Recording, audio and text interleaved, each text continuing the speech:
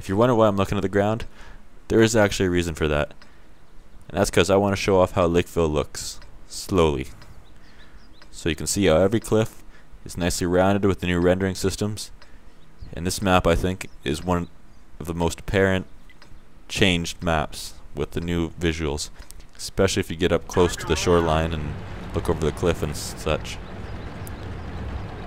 Some of the desert maps look pretty insane now too, with all the sand dunes and everything. You can just go ramping off of those things if you get a nice fast tank and really blow your tracks off. So if you remember my last video, if you watched that one, I was in, what tank was I in? The T-34. The American Heavy. Remember that I said that next I'm going to be playing a tank with another slow moving turret.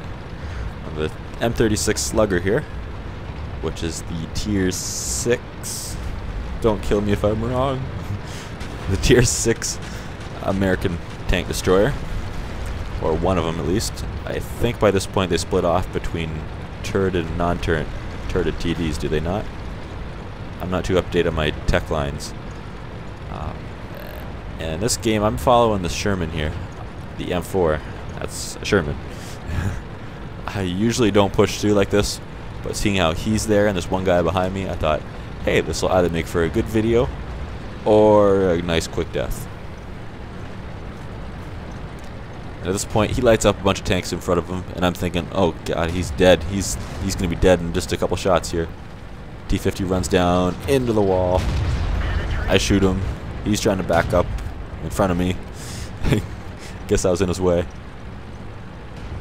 And quite frankly, when I first came around this corner, I thought, holy crap, is this even the right corner?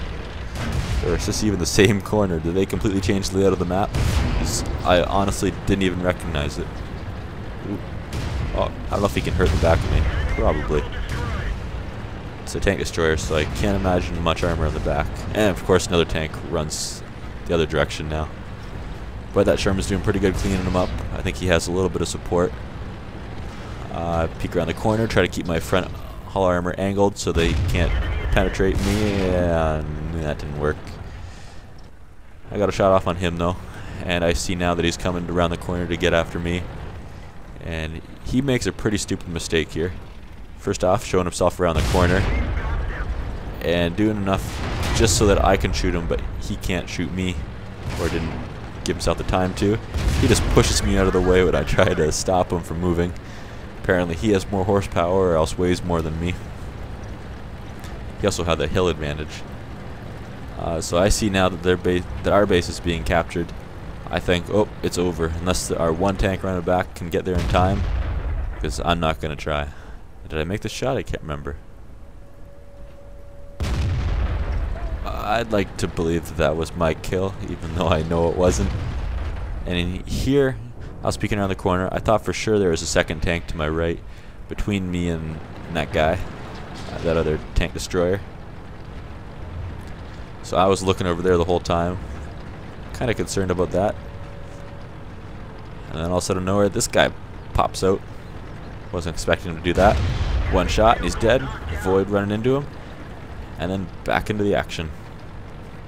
I do have one quick question for you guys before this video is over. And that is, what do you think about me releasing another video on Kerbal Space Program, or starting up or resuming an LP on Minecraft? They didn't get a whole lot of views, but maybe now that I have more subscribers, they might actually do good. So let me know what you guys think about that in the comments below. I'd really like to show more videos other than World of Tanks, but I'm not too sure where to go. And I really only have so many tanks that I can do gameplay videos on. So let me know. And until next time, guys, see you later. Thank you very much for watching. I'll see you next time.